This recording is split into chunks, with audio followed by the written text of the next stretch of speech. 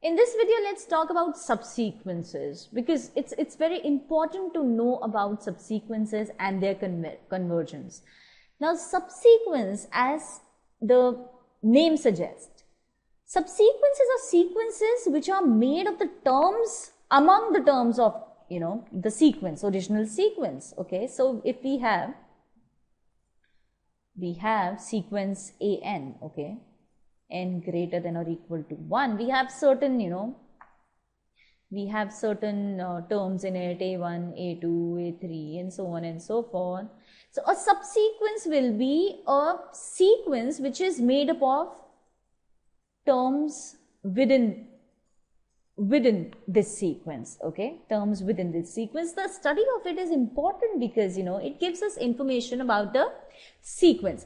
If in case there is a sequence where I can't see all the terms and determine whether the sequence is convergent or not, what I could probably do is I could pick up certain subsequences from that sequence and see whether these subsequences, okay,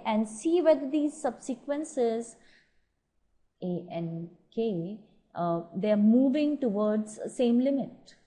If they all are moving towards the same limit, that means the sequence will also move towards that limit. If they are moving towards different limits, that means the sequence has to be divergent. Okay, so we will now look at the formal definition of a subsequence. Formal definition of subsequence: let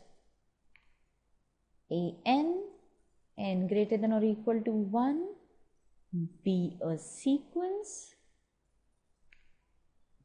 and n1 less than n2 less than nk, okay, and so on and so forth.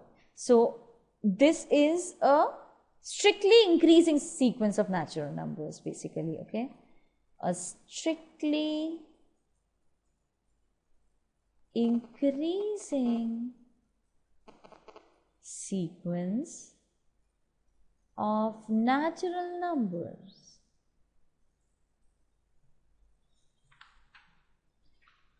Then the sequence made out of them. Then the sequence an1,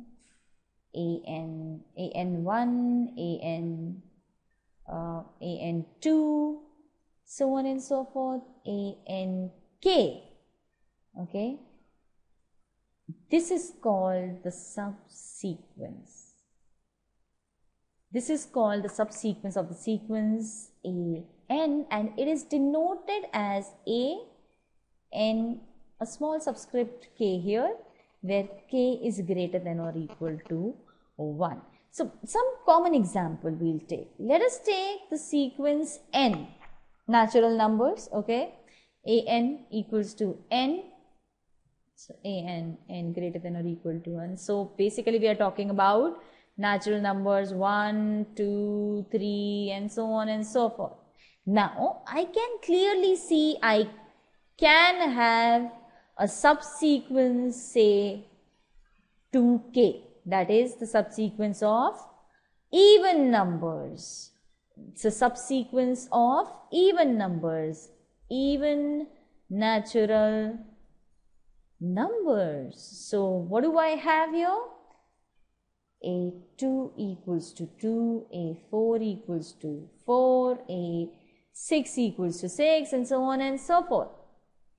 Okay, so this is a subsequence.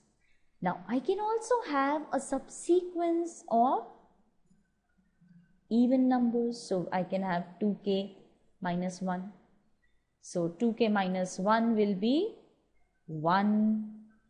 Okay, a1 equals to 1, a3 equals to 3, and so on and so forth. Okay, so these are all odd numbers.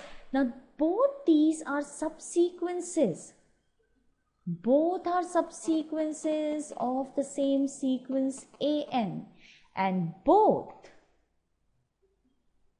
will not converge to the same limit. They both are leading towards different limits, okay? Because you have odd even here and odd here.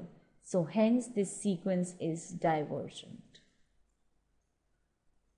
Also because they're not bounded, so that's another thing. Okay, so that's one example. And similarly, you can have more examples. Similarly, we can have a sequence 1 by n. In 1 by n, what will happen? I can take the sequence of odd.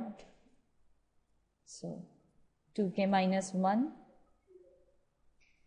Okay, so we will have a3 as 1 by 3, a5 as 1 by 5, and so on and so forth. So this is a subsequence of 1 by n.